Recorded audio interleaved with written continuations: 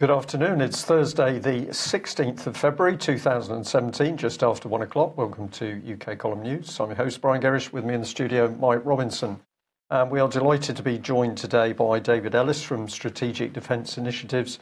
And we're going to be delving deeper into what we say is treason behind the Conservatives' policy on defence. But vaccinations important in the news, and we've got some pretty extraordinary stuff unfolding as a result of the screening of the VAXXED film.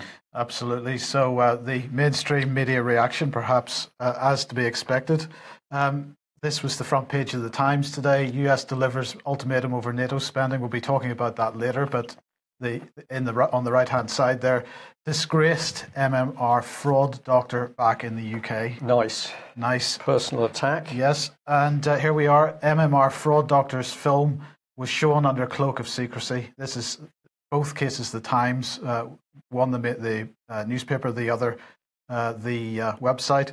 Early on the evening of Valentine's Day, the message went out to 350 ticket holders. Meet us in Regent's Park 2 hours from now. The audience piled into the hall in the ivy-clad campus of a private university for an event so secretive that not even the host institution was aware of what was about to take place. The organisers had taken the kind of precautions normally used to protect Holocaust deniers or Salafist hate preachers, yet the headline act was no David Irving or Abu Hamza, it was a struck-off doctor. So this is the type of language that the Times choosing to use. Associating Andrew Wakefield with David Irving, with Abu Hamza, with Holocaust denial, with conspiracy theory. So I'm just wondering if someone is so scared of what Andrew Wakefield has to say that they need to tie him to these things. This is another act of sheer desperation from the mainstream press. So who is it that's written this diatribe, both on the website and on the front page of the newspaper itself? It was Oliver Moody. I mean, this guy is in his mid-20s or something. Hasn't got a clue. Started in the Times in 2011. Last year was upgraded from a leaders writer to being the science correspondent. And he describes he describes himself as a science correspondent at the Times. Opinions here are mostly my father's, and he is wondering, is he the love child of George Osborne and Peter Mandelson? That's how he seems to describe himself. So it's quite bizarre, isn't it? It's interesting going to people's Twitter pages because you see all sorts of things, but we're not quite sure what this young man is on. But what has he done, I would say, an O-level in science, or is he got a degree somewhere possibly? Don't know. So this is the second job he's had at the Times since his graduation. We have to ask, what does he know? And even if he doesn't agree with Andrew Wakefield, what's he doing to defend Andrew Wakefield's right to free speech? That's what I want to know. Clearly, he's not doing anything. So when we look at Oliver Moody's other articles, he's clearly no more than an uncritical, well, he's clear to me, anyway, he's no more than an uncritical mouthpiece for the industry.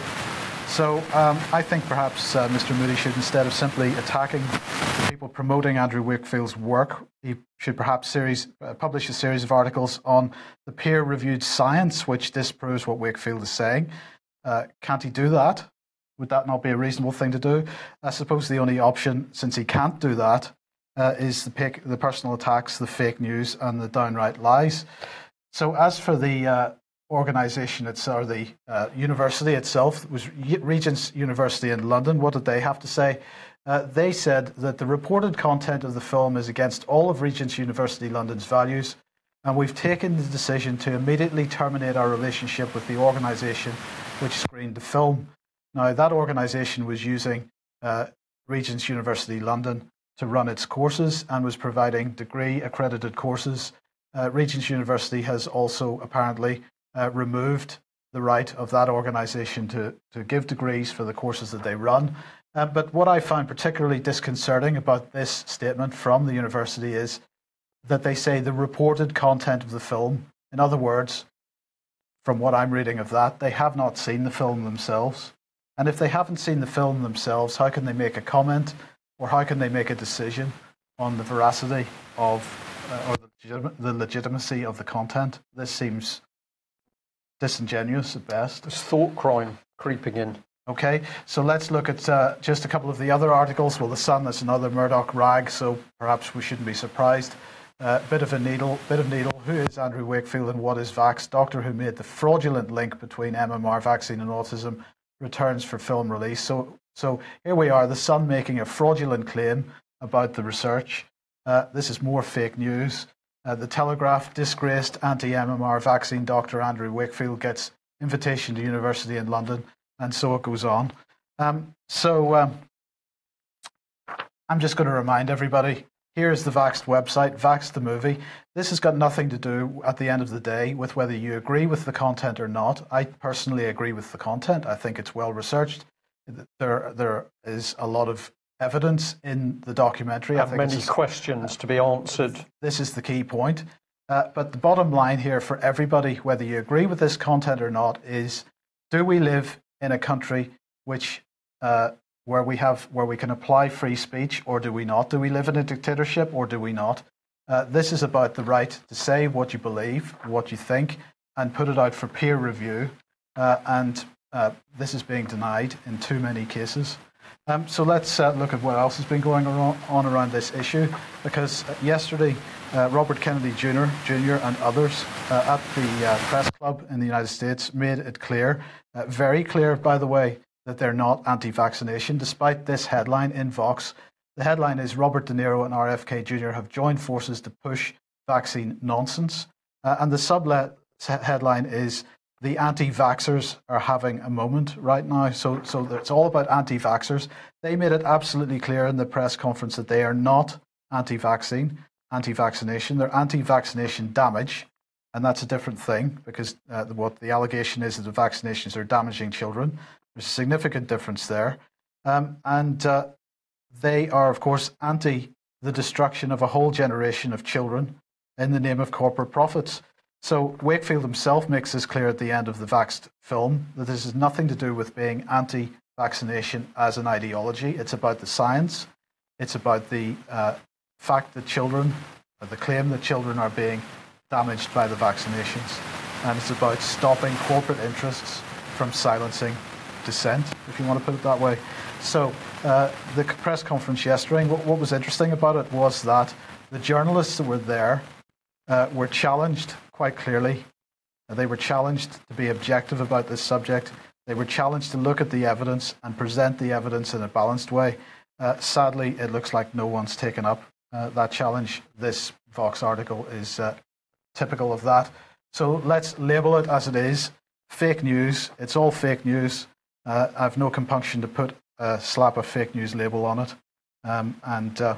You know, when the mainstream media stops attacking individuals and starts attacking the science and justifying their claims, then perhaps they might have a bit more credibility. And in the meantime, while people are switching off from the mainstream media in their droves, well, they deserve to go out of business if they keep pushing this kind of nonsense. Yeah. Well, when we were talking just before we went live, David Ellis described it, I think, as academic censorship.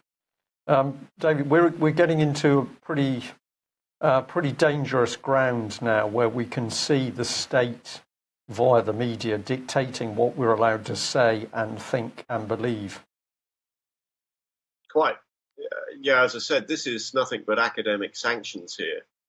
And, you know, the amount of fuss that this doctor has reaped from voicing concerns about, you know, what he was seeing from his point of view, and the reaction was so austere.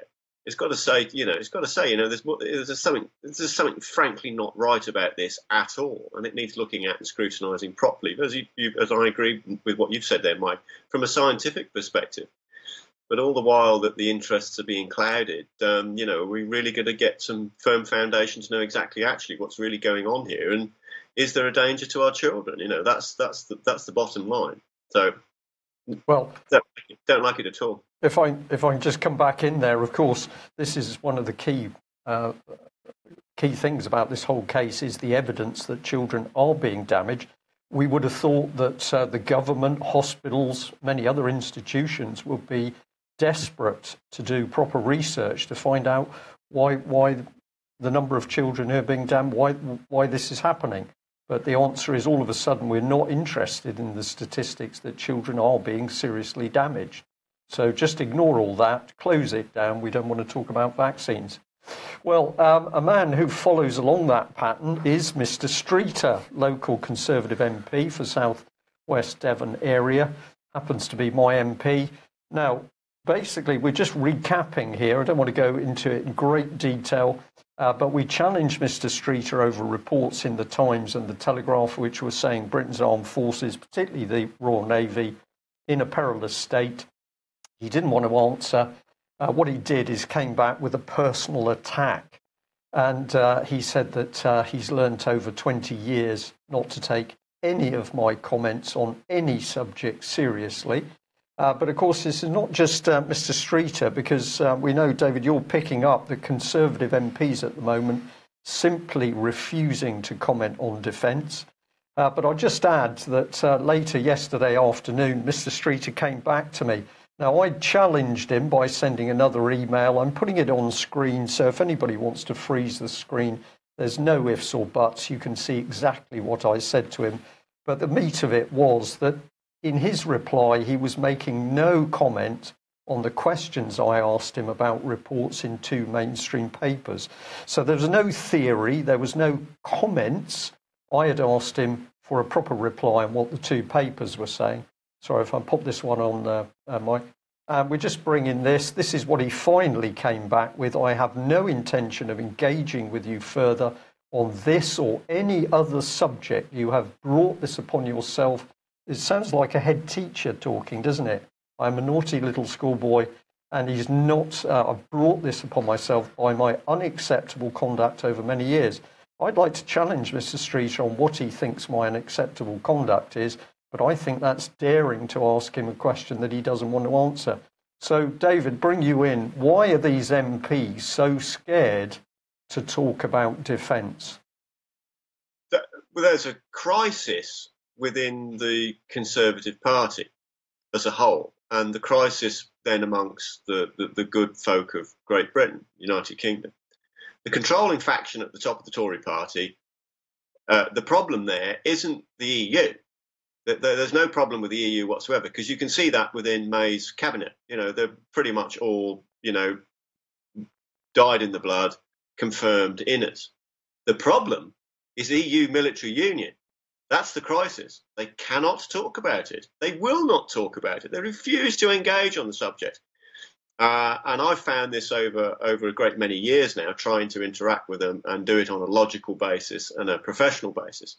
And I've got to say that the reaction you've got here from Mr. Streeter exactly mirrors what we found. Absolutely, completely. They do not want to talk about it. They cannot talk about it. They will not talk about it. They're going to refuse to talk about EU defence, UK defence, and managing it on a military union basis, because they know damn well, put to the electorate, aired properly, it will cost them the general election. They would not sustain this at the ballot box by putting it to the British people. Do you want to go into military union, which would effectively mean, once the lid's off it, surrendering our military now to Europe under European management, both budgetary and policy, and then this is the kicker, all of the industry that goes with it will all have to go into the hat, and the nuclear weapons. So it's not just about some EU army, as it's been sort of bannered. It isn't. It's a very, very big, nasty monster. Now, this battle has been going on in the Tory party now since 1957, when they first started the process. So even if some of these MPs are unaware of it, as soon as they pick up the phone, I've got somebody here talking about defence. Look, you're an officer. So you've got to say, Brian, you are getting exactly the same treatment as Major General Julian Thompson, Admiral Sandy Woodward, and all the rest of them that have tried to do this. Back in 2010, when the devastation of our military took place, when it really did turn the corner, that you're getting the same party line. That these people will go through their command chain back to the Tory Party CCHQ, and you will get this. It's a non, and they've duped the public with this nonsense of there are no votes in defence. What it actually means is there are no votes in Britain for EU military union or EU defence. That's the bottom line. Right, David, thank you for that. And I think we're allowed to say that my tweet that I pushed out with that detail yesterday about Mr. Streeter was picked up by some of the more senior retired people. And if I've got this right, you had seen that the tweet was circulating. So it hasn't just lain there. It appears that more senior people have picked up on this. Is that correct? That's absolutely correct. Yeah, absolutely correct. And what we're seeing is, now, this goes back to my first comment when we first did a taped interview together, you and I, that it was a pleasure to be with somebody that wanted to talk about British defence. And what we've all got to accept is these conservative MPs, whether they personally want to or don't want to, they are under instructions under their hierarchy and command chain, which is very efficient and very effective. They are not going to discuss this, because this is what we're finding from all the other groups. Veterans for Britain, their press officer, their board are all saying the same thing, that when they go and speak to these MPs, and we could list them all, and some of them I've met with and overlapped with exactly the same response. These people do not want to discuss this. They can't. They daren't. Because if it came out and the lid come off it in the mainstream press, in the mainstream, we had 18 million Brexiteers were suddenly aware of this key factor, that, Brexit, what Brexit? Because what's the point of this nonsense May's talking about when we don't have control of our own military and we own nothing? If there's no ownership of the military and Rolls-Royce and BAE and all the rest of it, key stuff, what use is Brexit? It's absolutely irrelevant. It's a dog and pony show. So Okay, this is where we are. David, thank you for that. We'll be coming on to Rolls-Royce and British Aerospace a little bit later. But another area that you told us to go and look at was the Cabinet Office and the sort of people in control. We've talked about Oliver Letwin previously, who was the man running the Tory party, absolutely controlling policy. Of course, we remember that Oliver Letwin, former NM Rothschild man, but also the man who was driving privatisation of everything, privatisation of the world, I think actually was the title of his book. Yeah. But you said we need to go and have a look at Mr. George Freeman. So here he is, having a look at his Twitter page. The boast under his little picture on the left is that he's the, I think it says the third times nephew of Gladstone. So this man obviously thinks he is something, and he's crowing in the central text that he's delighted to have been asked by the Prime Minister to take on a new role in Number 10 Cabinet Office as chair of the Prime Minister's Policy Board. So this is where the power base is. And I thought I'd just have a little look through his Twitter account, because you can pick up quite a lot. And I did pick up on this one mainly because of the headline, fake news. And what we had was a Mr. Paul Kirby, that worldwide story about refugees sexually assaulting women in Frankfurt, completely made up. Now, I'm not going to delve into that story. I was just interested as to why George Freeman would retweet a Paul 1 Kirby. So I went to have a look at him. And what was fascinating is that this man, who is very excited they got a computer to mimic the human brain, says here that he's London School of Economics, non-executive director, Cabinet Office UK. It was a bit ambiguous there, because you don't know whether he was actually just a non-executive director and involved with the Cabinet Office, or a non-executive director of the Cabinet Office. Well, we did our homework, so here he is, and we can tell you that he's a non-executive director at the Cabinet Office. Now, we had no idea that the Cabinet Office had been sort of privatised, but we're fully into directors and non-executive directors, and we thought our audience would like to know a little bit more. So here we are.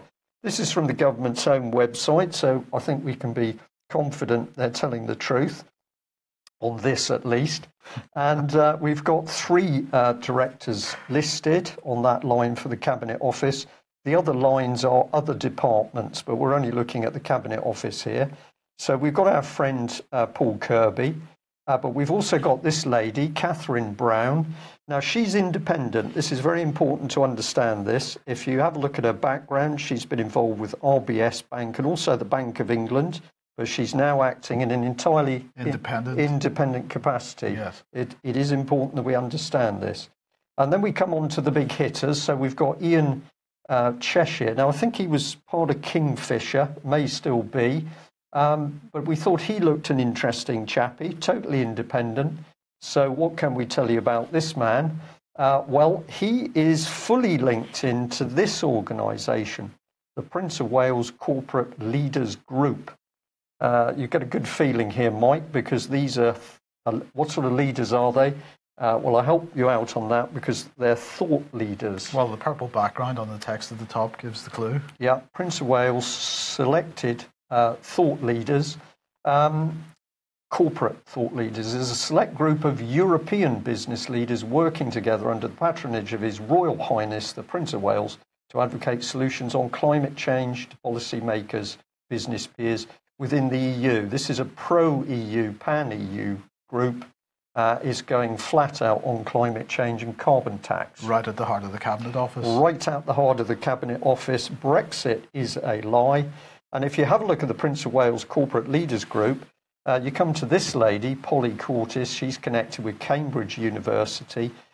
She's also connected into some very interesting things, including this organisation, Freshfields, Brackhouse, Derringer, started by Nathan Mayer Rothschild back in 1743, and they're described as part of the, quote, magic circle of law firms.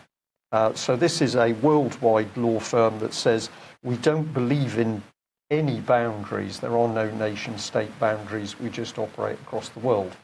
So, David, I'm going to say to you, I think your pointer was spot on.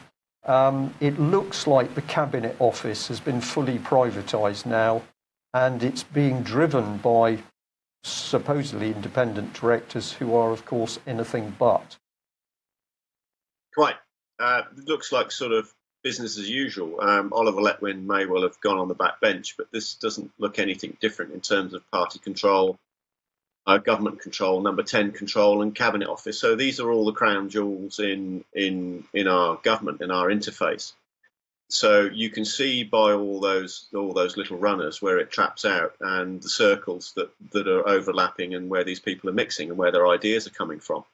And you've got to default to one position here with all these people, is that they really do love the money. They love the money, vested interest all over the place. Our civil service over the years might not have been perfect, but we did have people who believed in public service, and their loyalty to an upstanding civil service, I think, was quite high in the past. What we're now seeing is that it's there in name, but actually it doesn't exist anymore, because what's happened is everything is being driven through these corporate interests. Okay, let's move on to NATO. Now, Lithuania is celebrating today its 100th anniversary of the restoration of Lithuania as a nation state. And they're celebrating, I suppose, by watching their own occupation by NATO forces. But we'll come on to that in a second. A couple of days ago, Jens Stoltenberg, the Secretary General of NATO, was meeting with the Lithuanian Prime Minister at NATO's headquarters. And he thanked Lithuania for its contributions to NATO missions and its leadership on defence spending. So the two leaders were discussing the deployment progress of NATO's enhanced forward presence on the eastern part of the alliance. That means right up against the Russian border. Let's look at some of that progress. So on screen at the moment, here's a train passing through Sukoka in the northeastern part of Poland, on the northeastern border of Poland. And we're just seeing dozens of tanks on the back of. Now, there are also some still images on local news media websites showing other military equipment. This is all moving towards Lithuania through northeastern Poland. So Stoltenberg, very happy about that. He also noted that NATO's deployments are defensive in nature. This is all defensive, Brian, everything that's going on there. He stressed the importance of NATO's two-track approach to Russia, strong defence combined with meaningful dialogue. So there you go, that's what's going on. But in today's press conference, because yesterday we mentioned that the defence ministers' meeting is going on, in today's press conference after one of those meetings, he let this little nugget drop. He said, this is kind of a paraphrase because I was writing it down as he said it, and it was on a live stream, so I didn't get a chance to rewind to just confirm the exact wording, but this is what he said. We're going to move the NATO standing Navy into the Black Sea and carry out more regular exercises there. So, David, this is just continuing provocation is the only word that we can describe it as. Yeah, I mean, we just overlap the two things here, the financial situation both in Europe, UK and the US. Trump's mandate is we're going to job some business back for American people.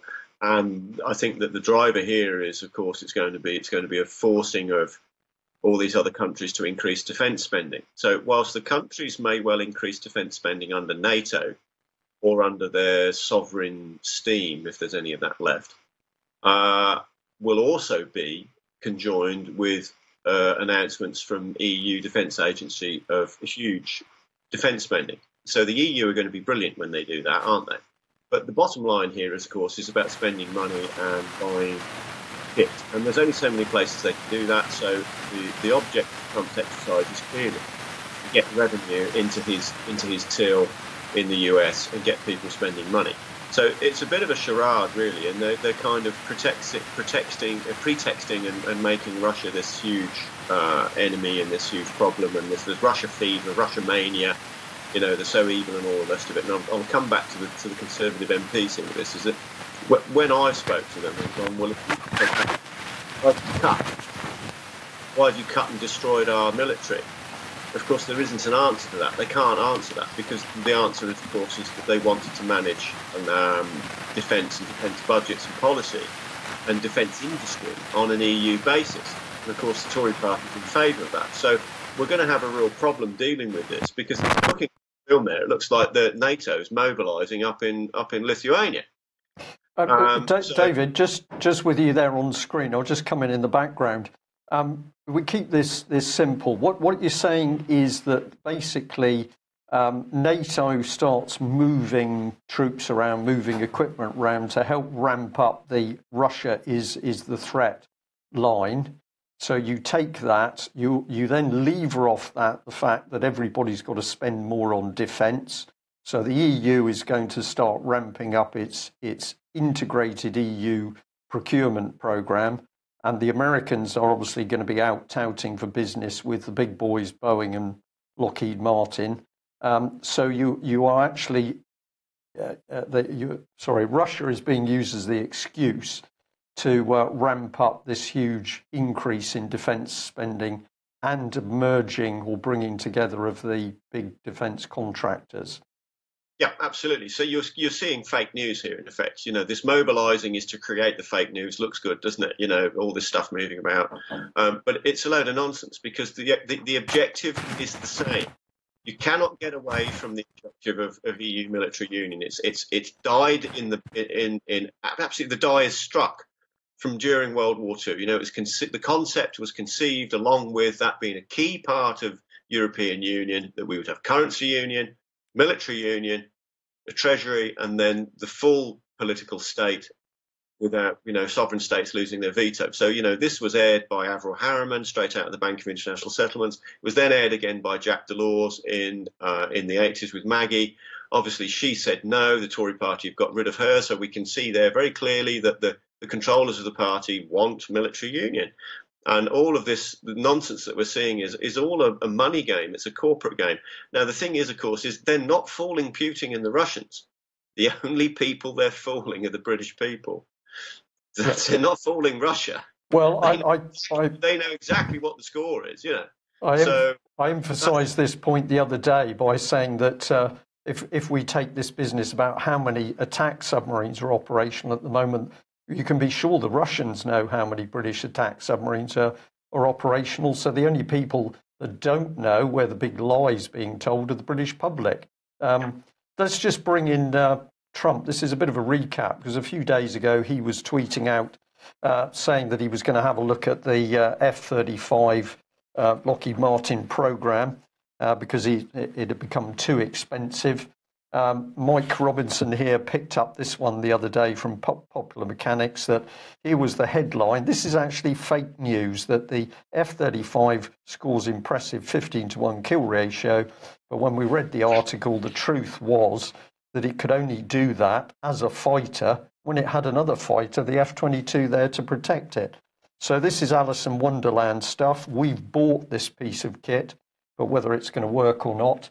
And then we've got, as you say, Trump now saying that NATO members have got to pay their full and proper contributions to the alliance, and many of them are not even done so. This was reported back on the 6th of February, and they're now heading in that direction. Well, indeed, because as we mentioned yesterday, the defence ministers' meeting is taking place at NATO, well, Stoltenberg gave a press conference. He was very happy about things. He said he welcomed the clear message from Secretary Mattis on the importance of the transatlantic partnership and the message from all the other allies that we need to strengthen the alliance in times of turmoil. So what was it Mattis actually said? He said the alliance remains a fundamental bedrock for the United States and for all the transatlantic community, bonded as we are together. But he said that it's absolutely appropriate, as a European Minister of Defence said last week, it's a fair demand that all who benefit from the best defence in the world carry their proportionate share of the necessary cost to defend freedom. And we should never forget, ultimately, it is freedom that we defend here at NATO. And I do have confidence that we will prove once again that we can react to the changing circumstances. We've done so in the past. There's every reason for confidence that we will move out purposefully once again. So they are demanding more money. Now, one of the things that Stoltenberg made absolutely clear in his press conferences was that this has been absolutely at the heart of his policy as Secretary of General of NATO from the time he took the job, which is to increase spending on NATO defence. He wants more money for NATO. And as we pointed out yesterday, there's other stuff going on around the sidelines. Today they were having their meeting on Georgia. That's going on, and they're very keen to make sure that Georgia is brought into NATO. We mentioned this yesterday. This is pretty significant in terms of how Russia is going to feel about encirclement. But as I said yesterday, we don't have to worry about it because NATO has a new frequently asked questions document which says that there is no encirclement going on because, of course, they're only encircling a quarter of the circle in the west and the south. And there's all this other Russian border that they're nowhere near, so that works fine. Stoltenberg said, defence is not just about what we do at home, it's as much about what happens beyond our borders. So this seems to go against what was being said when Theresa May was visiting Trump, when she was suggesting that we weren't going to worry too much about what's going on outside our own borders in the future. This doesn't quite seem to add up. And as I say, other things going on. UK, Canada, Poland, Lithuania and the US all offering their support for Ukraine because we're going to ramp up the Ukraine. And also Fallon was meeting his Polish counterpart because the UK will be deploying in Poland this year a whole company of soldiers to increase NATO's deterrence there. So we're doing well. Troop movements, equipment, arms, tanks, all moving. Right. So here's one for David. Let's talk about Operation Bison Drawsko in Poland 2017. This is an exercise, came to an end today they actually finished their closing ceremony yesterday with a firepower demonstration. The demonstration, they say, provides a clear picture of the complexity of joint combined operations in a multinational brigade context. During the exercise, together we stand and together we shield, therefore together we trained. So that's really good. The firepower demonstration was apparently attended by VIPs from the participating countries. And this exercise ran from the 11th of January to the 24th of February. It is running till the 24th of February. A multinational exercise, 5,000 soldiers, 6 different NATO countries. And as I say, the tagline is, together we stand, together we shield. So they've got German Leopard tanks, Polish battle tanks, German Boxers, and Polish armoured personnel carriers. Dutch equipment. No, but the main players in this, David, are the Dutch and the Germans. So there's 5,000 personnel, 3,500 of them are Dutch, But the key point here is that it's Dutch and German armed forces deepening their integration. That's what this exercise is about. And I think it was about a year ago that we mentioned first that the way that this military integration seems to be happening is that the French and the British have teamed up with their 50-year defence pact, that the Dutch and the Germans are running a similar operation. And about a year ago, we mentioned that they were integrating the Dutch and the German navies, that they were integrating with armoured cooperation, joint air defence, and so on, and that they had been signing agreements along those lines. So what we have here, David, is an exercise, a training exercise, where we're seeing that integration being tested. Yeah, this is principally to make all the senior and middle-ranking officers present and past in the UK feel comfortable.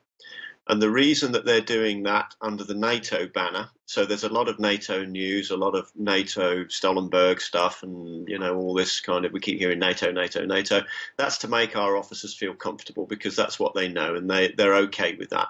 So it's almost as if to sort of make them sit back on their heels and get cozy. What the reality is, of course, is that behind the scenes, all of the activation for the EU military union programme and the EU C3s is taking place at maximum throttle. All this stuff about NATO is a pure cover just to keep our old guard quiet and the general public quiet. So all the stuff that's already going on, and we already know because we've got admirals whistleblowing, that all the stuff with NATO in the Aegean is actually EU, and it's being done as the NATO are taking the role on as an agency under a NATO flag, so everybody's comfortable and it doesn't alert anyone to actually what's really going on, that this is full-on EU military union taking place while we're looking at it. So one thing that's that's very apparent here, of course, is that it's taking all the wind out of the challenging and out of the arguing. And you can't get away from the fact that every time we see any photo shoots taking place, Federica Mogherini and an EU flag is always there. So, it's alert code 5, everyone, defence condition 1.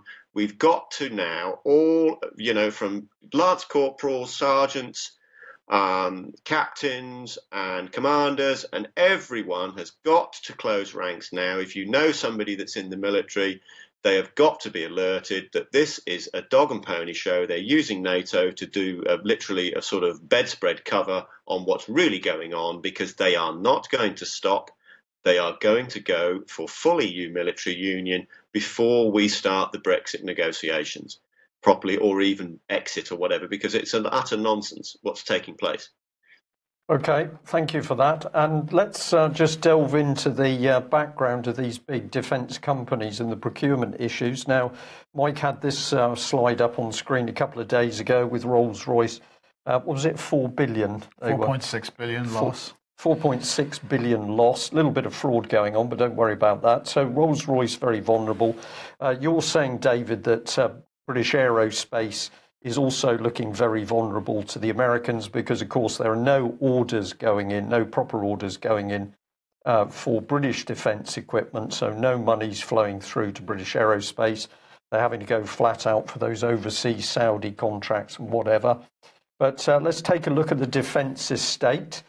This is Devonport Dockyard. Now, this is a vast military complex, thank you, that's the word. 365 hectares of Devonport Naval Base.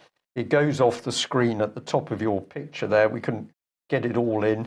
Now, this is the biggest naval base in Europe, and effectively, if you see it, it's empty. There's nothing there. There's no aircraft carriers. There's no ships. There's no submarines. This is a historic photograph, but it's empty. It's a massive empty naval base, despite the fact it has superb infrastructure, huge dry docks and basins for ships, for all the sort of work that has to be conducted. Workforce dropped well under 5,000, and of course all of the supporting skill base has been decimated. So around the area, in fact, we've got the UK Column Studio, used to be factories here, many of them spin-offs of what was going on in the dockyard, all of that gone in Plymouth. And of course, we have to remember that the base itself was sold off to private interest by John Major So more treason by the Conservative Party. So public infrastructure simply given away. And how bad is it? Well, this dockyard used to build warships. Last one built a frigate, HMS Scylla, in 1968. And locally, we've also got the Britannia Royal Navy College. This is where the officers for the Royal Navy trained. We're getting some very interesting information out of the college. People talking about breakdown, people saying the only thing keeping it going are the foreign students. So overseas navies coming in to be trained. Otherwise, why do we need to be training people? Because we don't have the ships. And many people are saying that there's already developers looking at the college because it's got spectacular views for flats. Well, that could well be a possibility. What's your comments on this, David? We are seeing really that whilst the European system is being ramped up, we're seeing British defence infrastructure just given away. Yeah, quite. Along with the capital assets that have been cut up, destroyed, scraps, like our through-deck cruisers, Harriers given away for 10 pence to America. They're also giving away the sites, the dockyards, the bases, and so on and so forth. So, whilst the good people of this nation, and Devon, and probably more so than others, have had much blood, sweat and tears invested in UK defence, they can all go down to Plymouth Hoe now and go, they see no ships. And there's a reason for that, and it's called EU military union. Yep. But the decisions, of course, the decisions for the Royal Navy to be pulled all out of Devon were taken 20 years ago. But I don't suppose that the MPs down there, Mr Streeter and Mr Coville and Mrs Trevelyan there in Dartmouth, are debating or talking about this issue to any of their electorate or constituents, are they? For they dare not. I suppose the good people of Dartmouth, if they knew that that naval college was going to shut along with the rest of it and go up to Faz Lane, then they perhaps have something to say and would vote for somebody else, wouldn't they? David, thank you for reminding me of that, because, of course, this is the subtlety, isn't it? All of these training facilities, we're told, just to do with submarines going north of the border, but in fact we know what's to follow. It's basically England is being hollowed out in this policy. But what are our local MPs talking about? Well, let's bring on Mr Colville, because Centre, the Herald here picked up the fact he was made a parliamentary under-secretary to, I think, the Defence Committee. So Oliver Colville circled. I had a job getting that circle around him because I think he's been eating too many fish, but we'll come on to that. He was given a job. But he's not reporting on defence at all. He's silent. He's talking about hedgehogs. I think he's been involved with seagulls, Mike. Yeah. He's big on hedgehogs. He's big on seagulls. And on the right of your screen, he's getting very excited because Plymouth's fishing port could well be developed in a detrimental way. So he's getting the photo shoot in there. You mean there'll be more fishing and more fish landed? Is that what you mean? No, I think there'll be more flats. And apartments for those listening overseas. So there we are. That's what our local MPs are talking about. We'll just add in here on the subject of fishing. There are some people picking up now that, of course, we're talking Brexit, but nothing is being done to restore Britain's fishing industry. And on the basis of when people are doing the right thing, we should be praising them. This is a document taken from Conservatives for Liberty. Bit of an oxymoron at the moment, but we hope people are waking up. But a very good article which is actually talking about the immense damage that the European Union has done to Britain's fishing industry and what needs to happen if we're to restore the industry, if Theresa May's Brexit is for real. So that's interesting stuff. And David, just finally, can you give us any updates on your submission into the Defence Committee? That's up on the UK Column website. Evidence into the Defence Committee. Have you had any further response, or is that a wall of silence as well? Well, there's been a reasonable amount of response, but I think that the fundamental problem here is we've just got to get a common frame established from the senior officers. The senior officers have got to properly stop sort of obfuscating. Too many of them are not getting engaged properly on this, and get a common view of what the battlefield actually is in order that we can stabilise it and go forward. So that's the first thing, and I think there's a lot of assumptions. I've got one or two chiefs of defence staff saying, "Well, I'm sure David Davis is on top of this." Frankly, whether he is or isn't, is dangerous, because the assumptions are not founded currently on what Mr. Fallon is doing and not doing, more in particular, and his silence by consent and increasing money into the European Defence Agency. So we're seeing shutting here in the UK and more money going into EU. So we can see his position. But I think fundamentally here, a lot of the sort of strategic forecasting that we put into that paper and the other stuff that's up on the UK site is coming to fruition. There's going to be some more stuff to come. We're looking currently at realistically what this F-35 debacle is going to be, with maybe the Americans will wake up and realise how they've been stitched up by some of the UK interests here with the F-35 in lieu of trading money off Trident. So the guys at Lockheed need to sort of wake up and smell the coffee, because their stocks took a hammering over this, and they've got to think, was it more to do with some factions in the MOD trying to trade money off Trident by the input that we were giving on F-35, and how that was being delayed and obfuscated, and from what I'm reliably informed by a senior officer, was deliberate. David, that's a very interesting subject, and I think we're going to have to revisit that. Have we time for one last one on Syria, Mike? Yes, we do. Yes, this is a good piece of news, actually, although it is in Sputnik. And of course, in this post-truth world, it's always dangerous to promote Sputnik, because we might be considered as being Putin sympathisers or something. But anyway, here we are. Amnesty report on Syrian prison deaths questioned by ex-UK ambassador to Syria. So this is the former ambassador to Syria, Peter Ford, speaking to Sputnik. Scathingly attacking Amnesty for saying that the Assad government had carried out allegedly the hangings of 13,000 prisoners. He said that this was sensationalist. He said it was total fabrication. They used, that they were using this type of nonsense to justify the Iraq War. And he said that Amnesty International is the vanguard of liberal interventionism. They have become part of the liberal elite establishment. This is a new way of picking up the white man's burden. You go around changing regimes you accuse of human rights abuses. I would just add, while committing them yourself, of course. So do have a look at that Sputnik article and have a look to see what he had to say. Okay. Right, David, thank you very much for joining us. And as I say, we will have a look at that issue of the F-35 and possible backdoor deals with the Ministry of Defence. That brings us to the end of today's news. We will be back same time tomorrow with David Scott, Northern Exposure, and some reports from north of the border. Thanks very much for joining us. If you're not a subscriber, please sign on and subscribe, because we can only do what we do with your help. Thanks very much. Bye-bye. Bye.